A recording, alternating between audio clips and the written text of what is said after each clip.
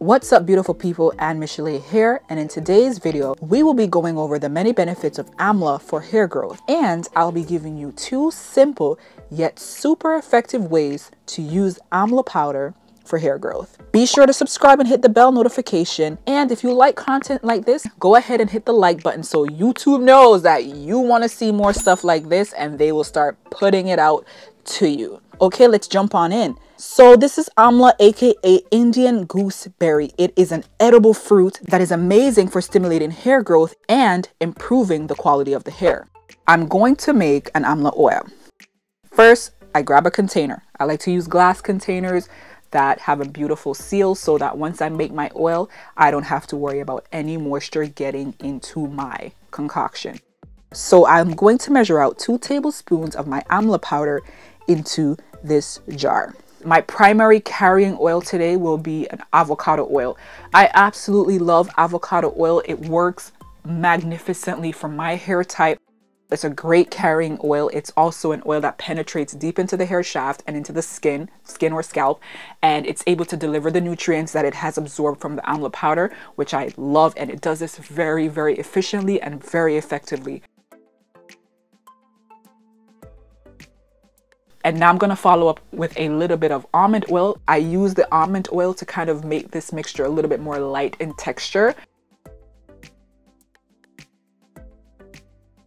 Amla has antifungal and antiviral properties, which helps to promote a healthy scalp. Having a healthy scalp is super important in having healthy hair growth. Amla is said to be a very effective treatment against hair loss and hair fall. It is so abundant in vitamin C. Vitamin C is an immensely powerful antioxidant that literally fights free radicals in the body.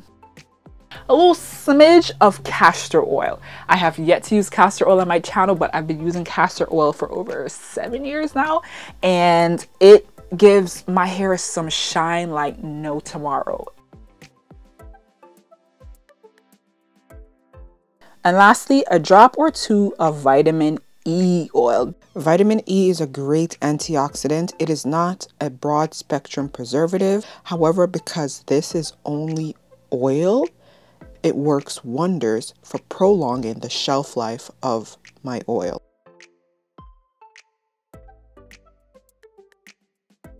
And I'm just going to stir the powder into the oil. You want to do this really, really well, and after you've completely stirred in the powder, scrape in the bottom, making sure the powder is fully suspended in the oil so the oil can start to interact with the powder and extract its nutrients. Then you're going to give it a nice good shake, and voila, the making of your oil is done. Now it's time for you to wait. Sometimes I wait about a week, 2 months, or even 3 months to harvest my oil. The length of time in which you allow this oil to infuse is 100% your choice. Normally during the week, I will go in and shake up my bottle because the powder will settle at the bottom of your jar, but I don't open it, I don't stir it, I just shake it up again so that the powder is fully suspended in the oil again. When it comes to harvesting my oil, I wait about 2 days after shaking it up so that the powder can settle at the bottom. And once that has happened, I pour off the oil straight off the top. I do not strain it. I used to do that in the past, but I found that this way is super easy, it's super simple, and there's less mess to clean up.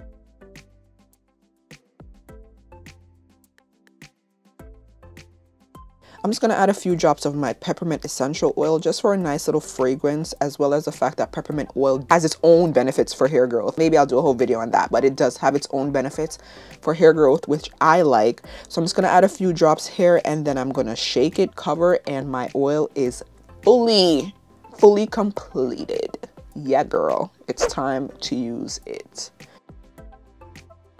So I'm going to go ahead and make a nice rinse out tea.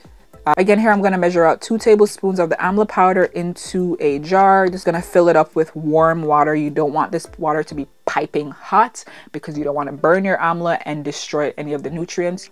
You want it to be warm to help with the brewing of the tea. And I just let it sit and cool until I'm ready to use.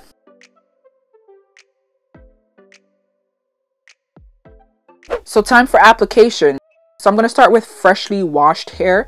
My hair is washed, it's deep conditioned, and I'm going to just go ahead and gently pour this mixture onto my hair.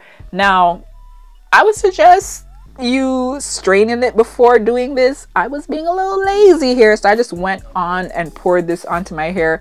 I saturated my hair and my scalp, and a little bit of the powder did get onto my hair, but I was fine with that. If you're not okay with that, strain it off or pour it off before you decide to actually apply it to your hair.